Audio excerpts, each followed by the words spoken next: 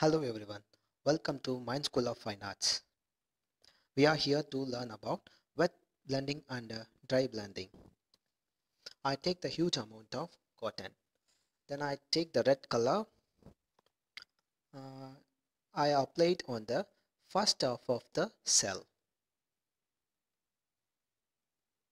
I slowly apply the color. It Then I take the pink color and apply it on the second half of the cell. You can see that first one is a dark color, then I choose that just a light color. I take the little amount of the cotton, I rolled it and make it as a very sharp one. I blending on that surface. It will merging the two colors. It will not give the perfect finishing. I blending again. It look like same. So um, what I do, I have to um, add more color. Like I apply the pink again over the red also.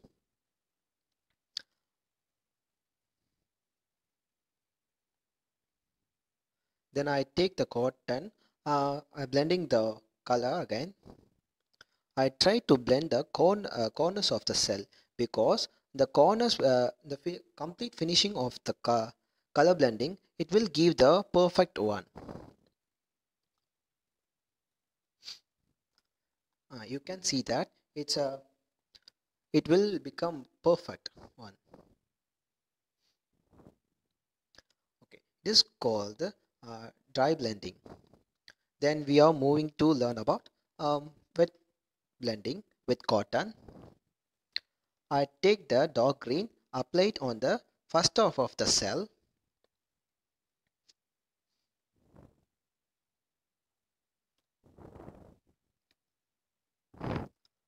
I complete the first half. I nearly complete. I completed. Then I take the light color, light green.